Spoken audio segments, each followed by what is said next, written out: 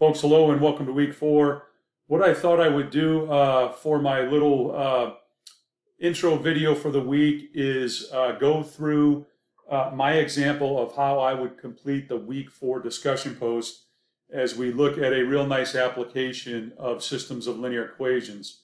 This is a typical example or typical application of systems of linear equations where we look at revenue and cost of producing a certain item, and in doing so, in understanding revenue and cost, the thing that probably is of most value to everybody is profit.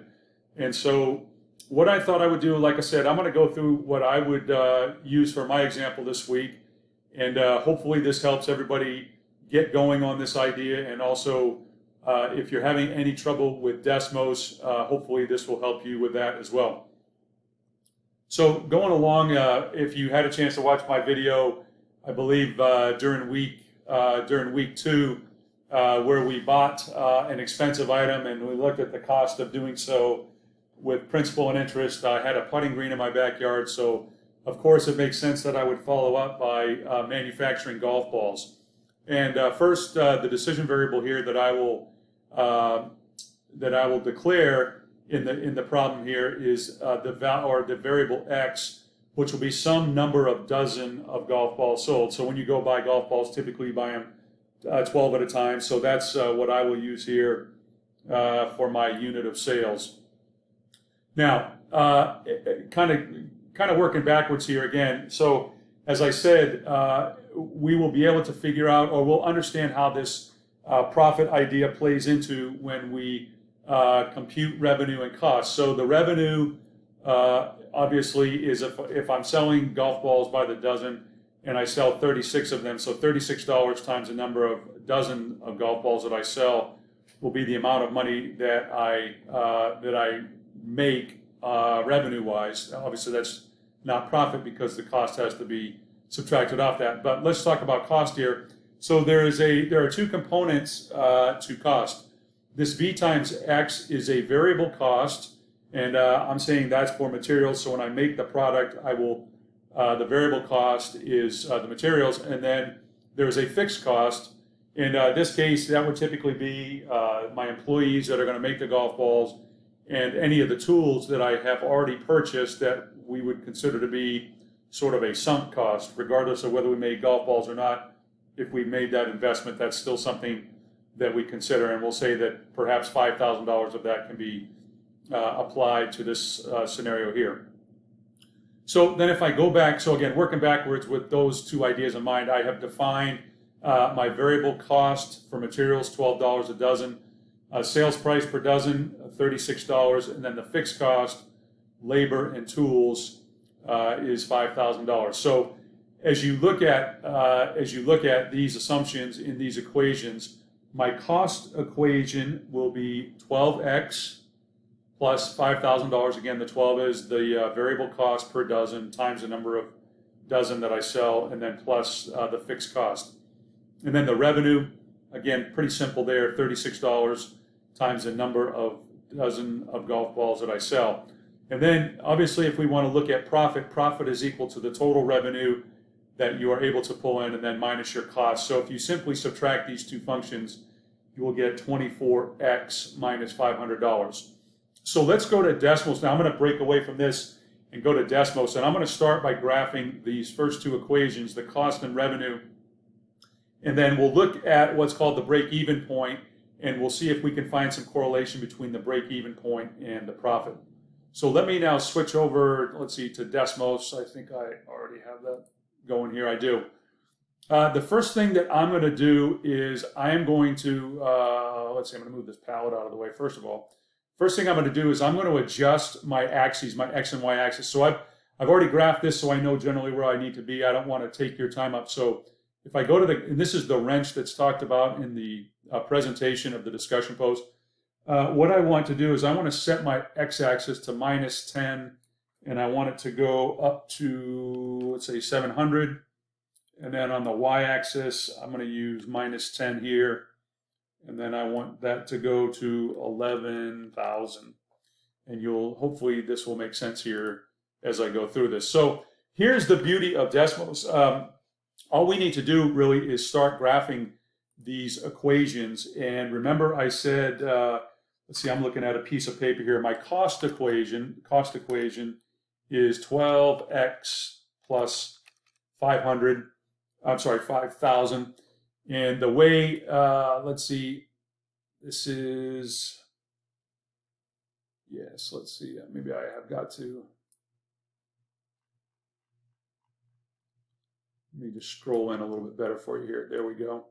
That shows a little bit better. So obviously now I have adjusted the axes. And what I did is I just basically rolled my mouse here. And that was what I needed to get me kind of in the ballpark here. Let me make sure that this window is also, that should be better as well. Okay, so I have graphed my cost equation, 12x plus 5,000. What I was looking for here is obviously 5,000 is the y-intercept, and that obviously makes sense here. And the slope is $12. So then, let's see, once I've graphed that, if I just hit enter, now I will graph my my revenue function, which is 36x. And let's see, you can see the intersection of these 2 points here. Let me, let's see, let me make an adjustment on the x-axis. I don't want that to be quite that wide. Let's go back to about 700. And then we'll pull the graph over, and I think we've got a little better depiction now of the scenario here. So what do we see right off the bat? So we've graphed the cost function. Again, that's, I believe this is red line.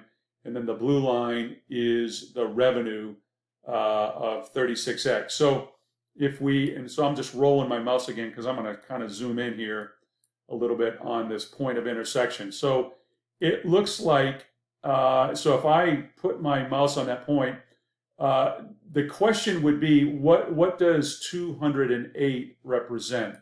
And that, again, from the reading, is the break-even point. So if you look at the cost equation graphed here, notice that from x equals 0 to x equals 208, the cost is greater than the revenue. And that obviously that makes sense because effectively what I'm doing, obviously I have this this variable cost here of $12 per dozen, but I'm trying to suck up some of this $5,000 that I have in overhead, and it's going to take me a while to get there if I'm only getting $36 a dozen for my golf balls. And so at this point where the two lines intersect, what we're saying is here, when x is 208, the revenue and the cost are the same. And so this would be the break-even point. And what you notice from 208, x equals 208 and beyond, you'll notice that you are starting to see the revenue be greater than the cost. And that is a good thing. The last thing I want to do here is let's take a look at the difference in the two functions. Remember, revenue minus cost is profit. And remember, I said that equation, so we'll say profit equals 24x minus 5,000. And I'll hit enter there. Just one quick thing here about Desmos. Notice that I haven't used, I've used x obviously based on the way I define my decision variable. But notice that the dependent variables in all cases are something different. The way that we have written these equations, Desmos will assume that x is the independent variable, and c in this case, r in this case, and then p in this case are the dependent variables. So it looks very much like you know, a slope-intercept form of a linear equation, but the variables work out very nice. And that way you can kind of keep track of them. In the green here, it's a green because it is now we're talking about profit. But notice here's the key point that we want to make here. If we look at the break-even point, we know that the break-even point is about x equals 208. And if we drop that down to the x-axis, we know that the revenue here of 0 makes sense because, again, at this point, the revenue and the cost are exactly equal. So at this point, there is no revenue. So that should be the idea that we take away from graphing revenue, cost, and profit on the same set of axes. And then, like we said, once we go above x equals 208, we'll notice that the revenue is greater than the cost, and obviously the profit becomes positive. Notice, let me just scroll down here or pull this up just a little bit.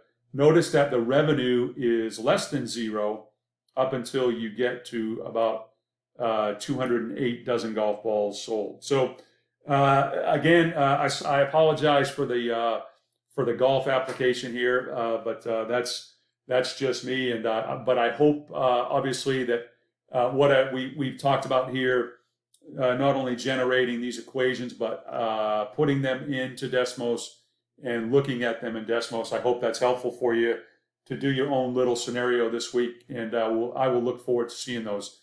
If there's anything I can do for you, let me know. Otherwise, have a great week.